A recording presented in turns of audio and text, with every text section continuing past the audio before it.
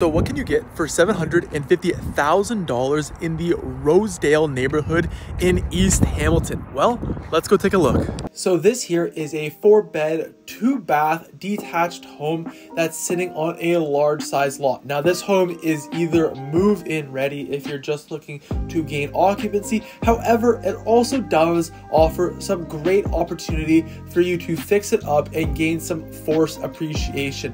As on the main floor, you'll find that 1 bedroom there, and then on the top floor you'll find 2 bedrooms on each side of the house with some slanted ceilings.